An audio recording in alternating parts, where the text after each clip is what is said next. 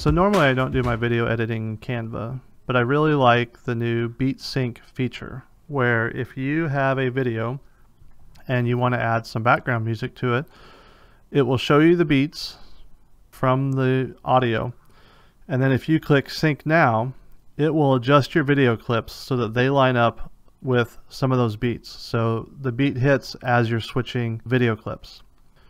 But I was having a problem. I do like just a little bit of filter on my videos. So normally, if I were to drag a video clip in, it goes to the background, and then I would click Edit Video and add a filter. Well, as you can see, nothing's happening when I click on any of those filters. So I did what not very many people do anymore, is I went to Twitter to ask the community, why is this happening? I can't figure it out. And Mr. Beckman here says, did you detach it from the background and then adjust? So I tried that.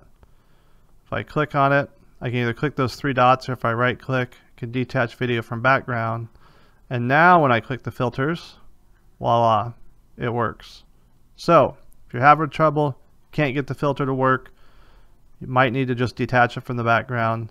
Then if you get it the way you want, you can then go back to set video as the background, and it will hold that for you. So if you're having trouble, hopefully this gives you a little bit of a jump start and you can get to it a little bit faster than I did.